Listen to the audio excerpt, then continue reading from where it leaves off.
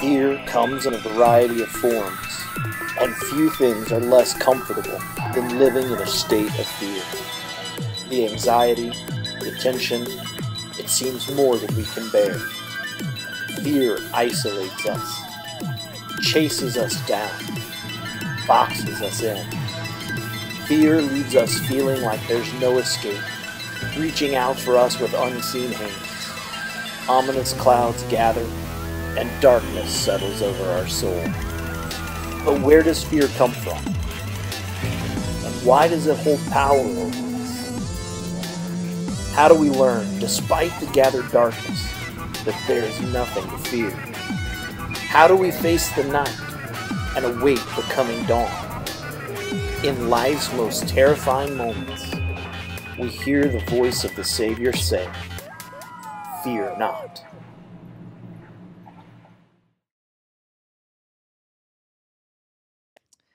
And fear is sort of a funny thing. Not funny, ha-ha, or else it wouldn't really be fear, right? But it's an odd sort of thing, because when we think of fear, we tend to think of something that means we're running from whatever it is we're afraid of. We're trying to get away from something. We tend to think of it in terms of weakness, right? That's why little kids tease their buddies when they're scared of the dark. Like, "Scary cat, scary cat." You know, it's why bullies taunt their victims who are afraid of getting beat up. Like, "What are you, a chicken?" You know, like, we're used to thinking about fear as a sign of weakness. And yet, the same thing that makes you afraid, that same neurological impulse, is also the thing that can give you the courage to face your fears. Right? And so it's this weird paradox where fear, is it weakness? Is it strength? Is it just being smart? And we're not sure what to do with the things we're afraid of. And so we leave with questions like, is fear a good thing? Is fear a bad thing? Is it morally neutral? And if so, what determines whether fear is used for good or evil purposes, right? There's more questions than answers, it seems, with the paradox of fear. But perhaps that's a good place for us to start, because if we look into the pages of Scripture, it has its own sort of paradox of fear that we have to make sense of. Because as we look into the biblical story, we run into a couple of commands that really seem at odds with one another. On the one hand, we hear things like, "Fear God." But then over and over again, we hear a command to say, "Fear not." And we're not exactly sure what to do with that, right? So we're kind of like, okay, so I should fear God, but I shouldn't be afraid of anything. Okay. Got it. Sort of. And we just kind of live with that tension of, what are we supposed to do? Because the command to fear not makes us assume fear has to be a bad thing. And then we're told to fear God, and we go, oh,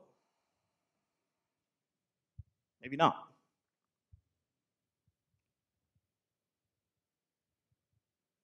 Proverbs tells us that fear of the Lord is the beginning of wisdom, and yet over and over again throughout Scripture, well over 100 times, we hear some version of this command: fear not. Do not be afraid. And so we're left holding these things in tension. And over the next few weeks, we want to lean into that tension. We want to lean into this paradox of fear and see how we strive to apply the ways and words of Jesus. And if that can't help us to navigate this tension in a way that helps us to both fear God and not be afraid of anything. Because it seems like, on the surface at least, That's the goal that Scripture holds out for us. And if we're going to investigate why fear matters, we have to figure out where fear comes from.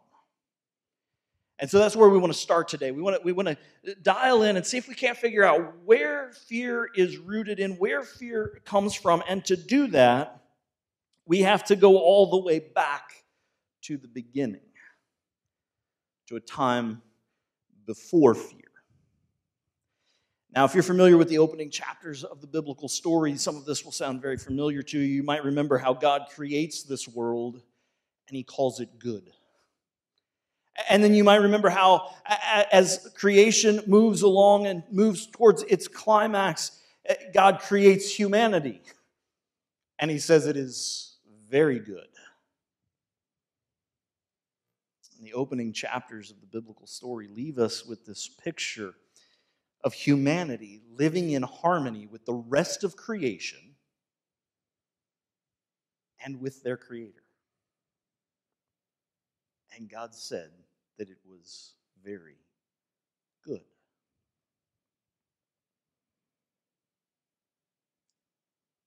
Humanity finds itself in harmony with creation and with the Creator, living under the sovereign authority of God as their king. And they're granted rule on His behalf over all of creation. They pretty much have free reign of the place, with one important distinction, one exception.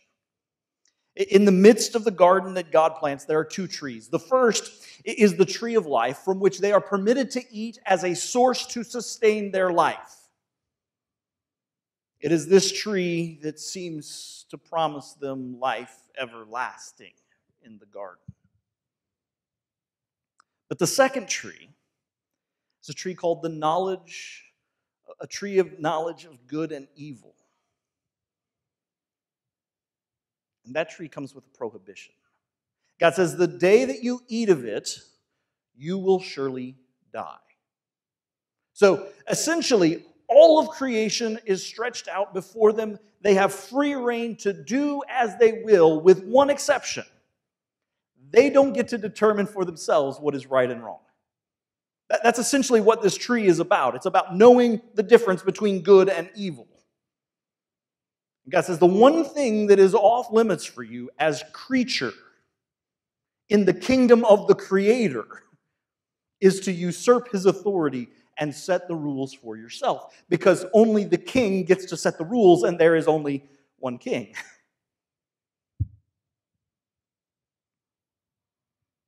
We're not told how long this idyllic state in Eden lasts.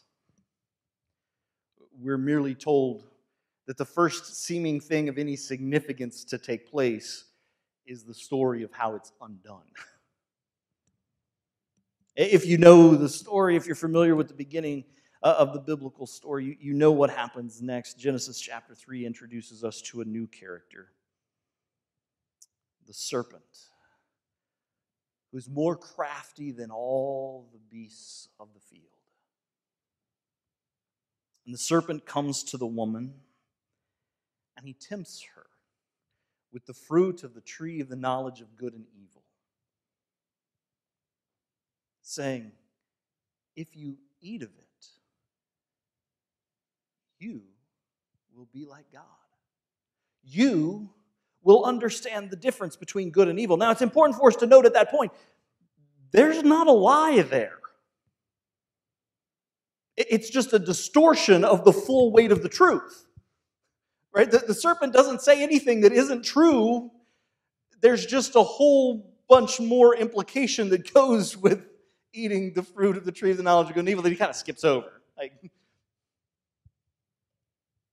says, surely God wouldn't keep this from you. This is good. And so it's there, in that moment, that we begin to discover the source of fear. Let's step into the text this morning, Genesis chapter 3. We're going to kind of take a long bird's eye view of a chunk of Scripture today, but we want to begin here in Genesis chapter 3, and I'm already feeling like I don't have enough hands, so we'll see how this goes. But Genesis chapter 3, we're going to begin reading in verse 6. As you open your Bibles, click on a device, follow along in YouVersion, however you want to get there. We read this. When the woman saw that the fruit of the tree was good for food and pleasing to the eye and also desirable for gaining wisdom, she took some and ate it. She also gave some to her husband who was with her, and he ate it. And then the eyes of both of them were opened, and they realized they were naked, so they sewed fig leaves together and made coverings for themselves. Verse 8, then the man and his wife heard the sound of the Lord God as he was walking in the garden in the cool of the day. And they hid from the Lord God among the trees of the garden. But the Lord God called to the man, "Where are you?" He answered, "I heard you in the garden, and I was afraid, because I was naked, and so I hid." And he said, "Who told you that you were naked? Have you eaten from the tree that I commanded you not to eat from?" Did we catch it? I heard you in the garden, and I hid because I was afraid.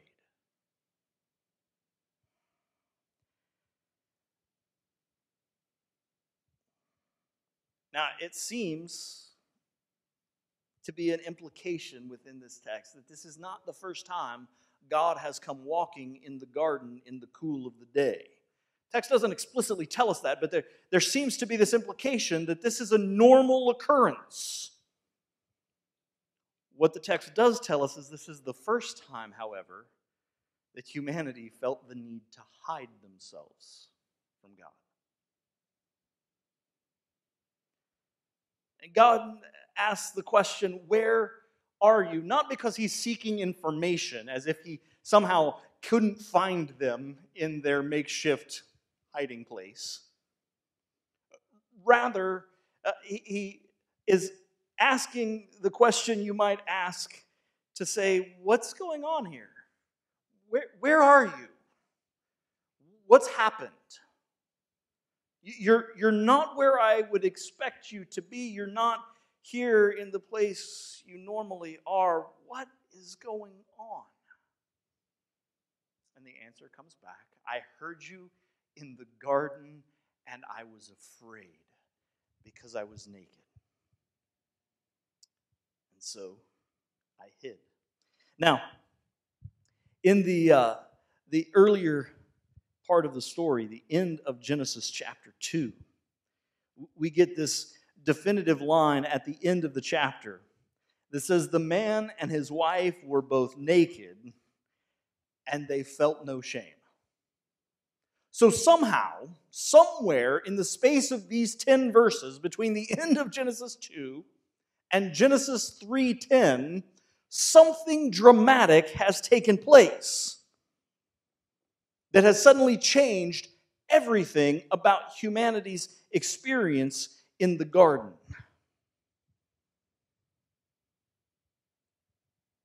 And the thing that has changed is that sin and human rebellion have corrupted God's good world. Suddenly, this idyllic paradise that was as God intended is suddenly no longer as it should be. And so the man and his wife are naked and ashamed, and they hide in fear. And so we begin to get a sense of, okay, so where does fear come from? What is the source of fear? We begin to understand that the fear has its source in sin. But we want to be careful because we need to understand that doesn't necessarily mean that being afraid is sinful, right? Because we have all those commands, fear God, right? So clearly, we're not being commanded to do something that is inherently sinful, inherently a violation of who God is. So it's not that being afraid is sinful, but this idea of fear has its source in sin. It's rooted in the fallenness and the brokenness of relationship that sin brings with our Creator. The reason they're afraid is because there is now something different in the relationship they have with the God who gave them breath, who gave them life. Over the course of this series, we're going to dial in each week to just kind of one big idea, one thing you can kind of tuck away, you can take out of here that will help you as you try to apply what we're talking about, what we're learning together, as you strive to live out the ways and words of Jesus. And for this first part of the series, that big idea comes in two parts. So we're going to hit for part of it now, and then in a few minutes when we put it all together, I think you'll begin to see where this tension of fear, this paradox of fear is rooted, and how we say, fear God, but don't be afraid of anything. First part of this big idea that we want to look at today is rooted right here in Genesis 3. It's the idea that sin will cause you to fear being in God's presence.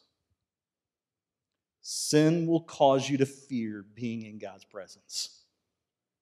Again, this isn't the first time God has stepped into the garden to walk in the cool of the day, but it's the first time humanity felt the need to run and hide. And the only thing that has changed is the entry of sin into God's good world. God says, "What? Why are you afraid? Who told you that you were naked? Did you eat from the tree that I commanded you not to eat from?" See, sin will cause you to fear being in God's presence because there is a break in relationship. But again, if you're familiar with the biblical story, you know that it doesn't take long for God to initiate a plan that is drenched in His grace. After some conversation between God and the man and the woman and the serpent, God begins a redemptive plan. He clothes humanity. A few generations later, He'll single out a man named Abraham. And He'll invite him into a covenant relationship with Himself. Okay, we're going to hit fast forward here. This is the part where we have to go through a lot of biblical story, okay? God calls Abraham to Himself, invites him into this relationship with Himself. What was lost in the garden? What was broken in the garden? Relationship, fellowship with God. And so with Abraham, God once again invites humanity to come near Him. When Abraham's descendants find themselves in bondage in Egypt, God once again continues His redemptive plan. And He calls them out of slavery under the leadership of Moses. It's a specific event we're going to dig into a little bit more next week. It's one of those incredible stories that we know, so we just kind of gloss over it. But when we really take the time to let it just settle, it shows us so much about the depth of who God is and what it means for us to be His people. But that's for next week. But after God brings His people out of slavery, He brings them to Mount Sinai in the wilderness. And once more, God draws near to invite them into relationship. He delivers to them the Torah, the commandments, the words of God by which they can live. He's giving them a framework for a relationship. Saying, okay, like in the garden, there was really just one thing you couldn't do. And you really couldn't handle that. So clearly we're gonna have to flesh this out a little bit, give you a better understanding of what it means to understand the holiness of God. And so God delivers to them the Torah, beginning with what we would refer to as the Ten Commandments. And I think we tend to think of this moment, this covenant at Sinai, and we kind of picture Moses on the mountain just kind of scratching out the tablets, like listening to God and kind of taking notes. It's a very kind of tranquil moment, like, oh, this is a big turning point in the history of God and His people. But the scene that the Old Testament describes for us is a little more dramatic than all of that. And I think if we take a few minutes to look at that, it will help us move towards the second half of this big idea that will help us make sense of this paradox of fear. So let's jump forward into the story, into Exodus chapter 19. They've already come out of the wilderness, or out of Egypt. They're wandering in the wilderness. They've come to Sinai, and God has told Moses that he is going to reveal himself. He's going to give his people his covenant law. And listen to how this is described in Exodus chapter 19, starting in verse 16. So on the morning of the third day, there was thunder and lightning and a thick cloud over the mountain and a very loud trumpet blast. And everyone in the camp trembled. Then Moses led the people out of the camp to meet with God, and they stood at the foot of the mountain.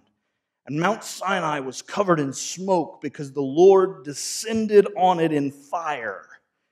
And the smoke billowed up like smoke from a furnace. And the whole mountain trembled violently, and the sound of the trumpet grew louder and louder. Then Moses spoke, and the voice of God answered him. All right, so this is not Moses sitting on a rock carving out some notes.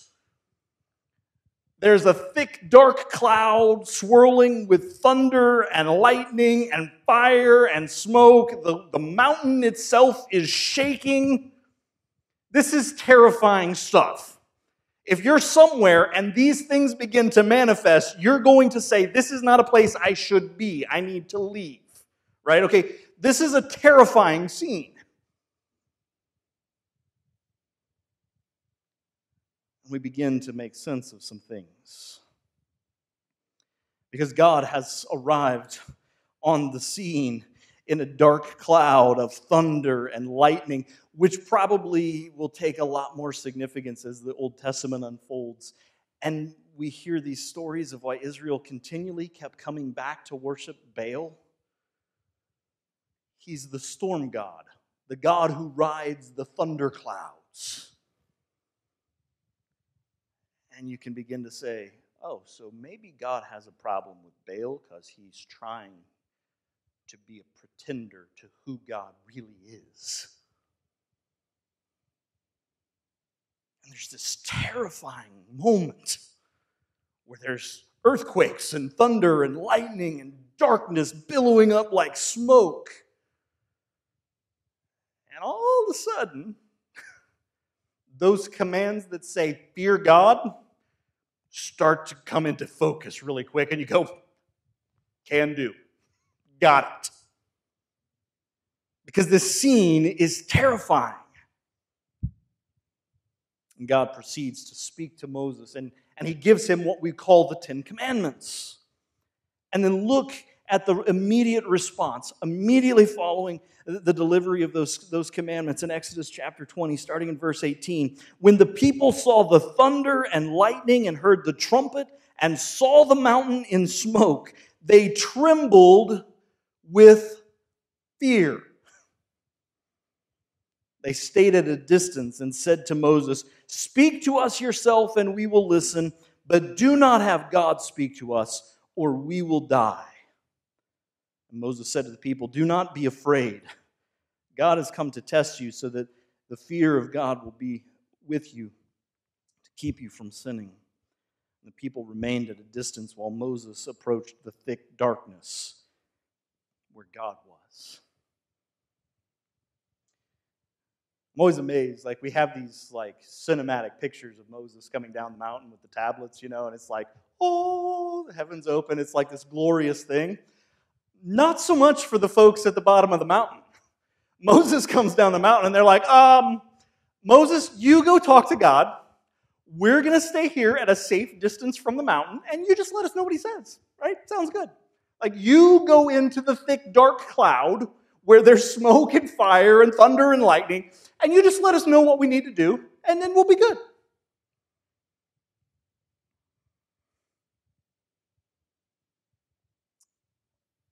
And we contrast that with this image we have in Genesis 3, where God comes walking in the garden in the cool of the day.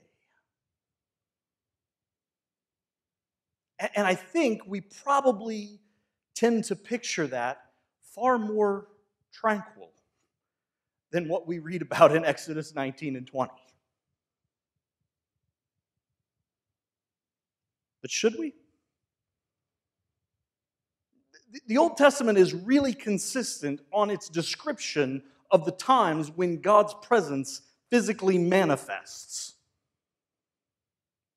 There is dark clouds of smoke and thunder and lightning and fire, and the earth trembles.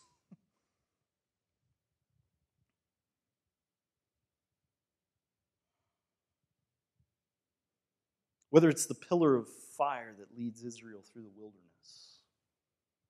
which we kind of just picture like it's just a flame. Like, yeah, I don't know. Not so sure about that after reading these descriptions. Whether it's Ezekiel's vision of the great wheeled throne of God that pulls up, and Ezekiel knows this is not going to be a normal day. Whether it's Elijah calling down fire from heaven to determine that it is Yahweh, not Baal, who sends the lightning. The Old Testament seems really consistent in the way it describes God showing up. And so I wonder if perhaps we don't need to retroactively read that into the Genesis account when God steps into the garden in the cool of the day,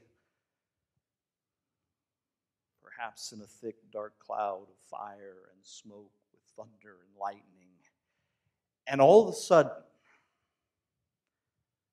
humanity's response, I heard you in the garden and I was afraid, takes on a whole different level of making sense to us.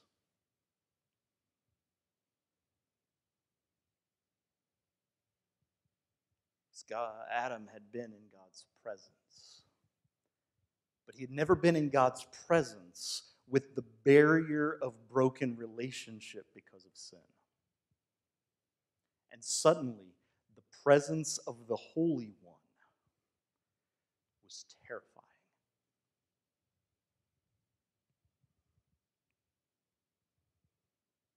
In Exodus chapter 19, it's remarkable. God tells Moses, he says, I want you to set up a barrier around the mountain because I don't want anybody breaking through. We don't want anybody who is unclean and unholy coming in contact with the holiness of the mountain because it's the place of my presence in this moment.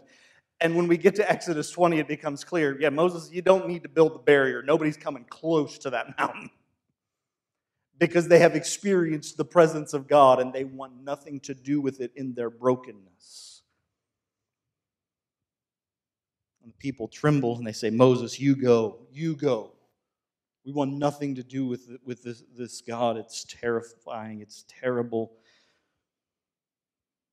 But look at what Moses tells them in verse 20. Moses said to the people, do not be afraid. That's one thing to say, do not be afraid, if what you're picturing is God just kind of gently strolling through the garden, like, do. Hey, what's going on, guys? Oh, what's wrong? It's a whole other thing when the mountain is trembling, when there is thick, dark clouds and billowing smoke and thunder and lightning for Moses to go, no, do not be afraid. That's what he says. God has come to test you so that the fear of God will be with you to keep you from sinning. And we begin to get some of this paradox put into better perspective for us, and we can finish out the other part of this big idea. You see, sin will cause you to fear being in God's presence, or God's presence will cause you to fear sin. Sin will cause you to fear being in God's presence, or God's presence might just cause you to fear sin. In Eden, there is this breach in relationship, and the result is terror. I heard you in the garden, and I was afraid, so I hid.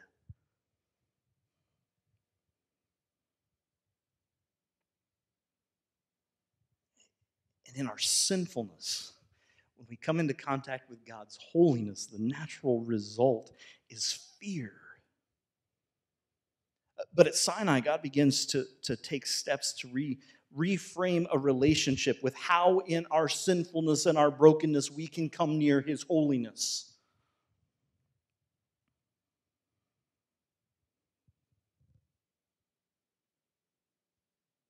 We begin to see God trying to renew his intentions, to dwell with his people, intending that maybe when we encounter his holiness, it will decrease our desire for sin that breaks a relationship with him. But if you know the rest of the Old Testament story, if you're familiar with the story of Israel at all, you know that doesn't go very well. Even with the framework of the covenant, even with the Torah, with the Ten Commandments and all the other commands and laws that God decrees to them, continually God's people fall away. They chase idols. They depart from his ways. Over and over again throughout the story of humanity, throughout the story that we find in the pages of Scripture, just like in Eden, the people chose their sin rather than their king.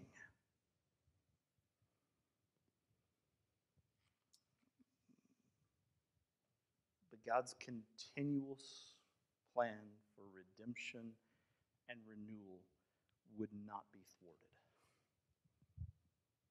And so as the story continues to unfold, one more time, Scripture tells us that God comes near. And this time he didn't come near in a storm cloud with fire and billows of smoke and thunder and lightning. He drew near robed in flesh in the person of Jesus. And near the end of his earthly ministry, in John's account of Jesus' life, John tells us of a moment when some Gentiles came seeking an audience with Jesus. Let's look at this together in John chapter 12. John chapter 12, verse 20. It says, "Now there were some Greeks among those who went up to worship at the feast. And they came to Philip, who was from Bethsaida in Galilee, with a request. 'Sir,' they said, 'we would like to see Jesus.' So Philip went to tell Andrew. Andrew and Philip in turn told Jesus.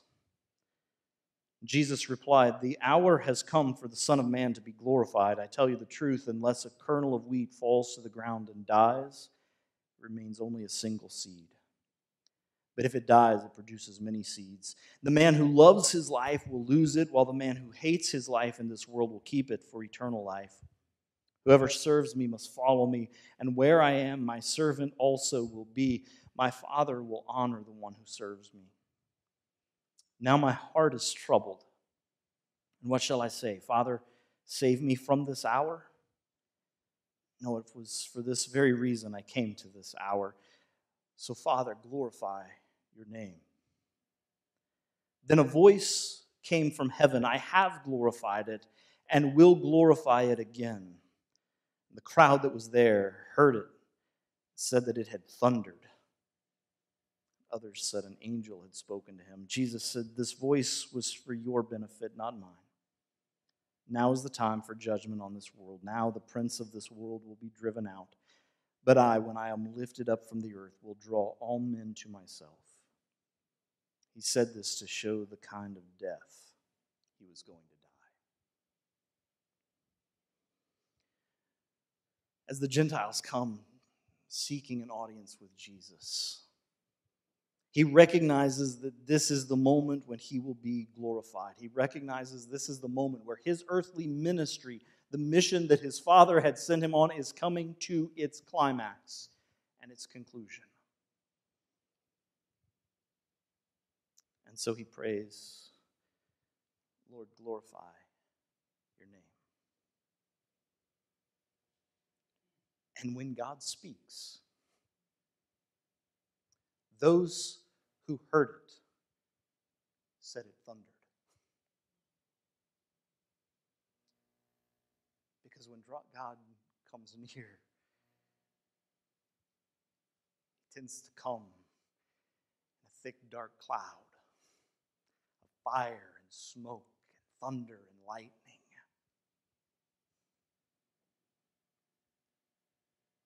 And Jesus says, if you will come after me, you will be where I am. Eden's intent, restored, renewed, redeemed. And yet there's still something about being in the presence of God that has the terrible ring of thunder. Jesus says when he is lifted up, he will draw everyone to himself.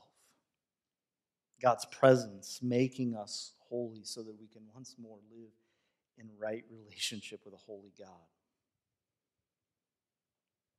See, sin will cause you to fear God's presence. The relationship is broken. And so God's very presence becomes terrifying.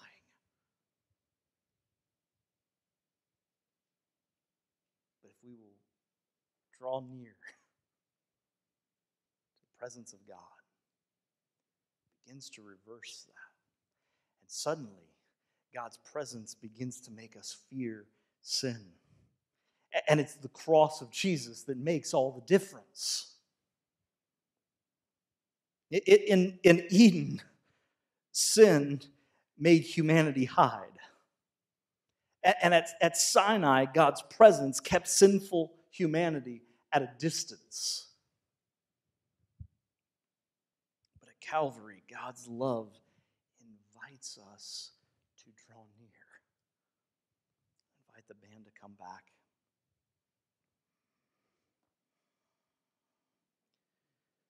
The story of Scripture paints for us this incredible paradox of fear.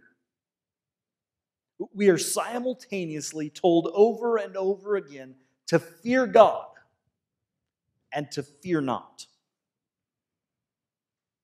And it's only when we begin to understand that the source of fear is rooted in sin, and more specifically, rooted in the broken relationship that sin brings, can we begin to understand the tension in which we're called to live. That barrier of broken relationship is removed at the cross, and we're invited to draw near so that instead of sin making us afraid of God, his presence begins to encourage us that we will not let something so trivial as our desires and our sin to stand in between a right relationship with him. It invites us to look at the things that would cause a broken relationship with a holy God and say, what will you trade that for? Will you, once more, as humanity has done over and over again, choose your sin rather than a relationship with your King? And whether it's coming to a point to let what Jesus did on the cross count for you for the first time, to ask him to come and be the Lord of your life, to save you from your sins, or whether it's a willingness to surrender all the things you're holding on to. You say, I want this more than I want an unbroken relationship with God. Whatever it is that causes you to fear the presence of God because of the brokenness of sin, Jesus' death on the cross invites us to lay it down. To lay it down in salvation, to lay it down in a pursuit of holiness that says, no, I want the unbroken relationship with God who comes in thunder and lightning, dark clouds of smoke and fire, and terrifies me, but is the only place I truly feel home and safe. Fear is a sketchy, sketchy thing. And when we allow sin to direct what we are afraid of, rather than allowing God's holiness to direct what scares us, we put ourselves in the place humanity has stood since the garden. terrified of the one who loves us most. Let's pray together.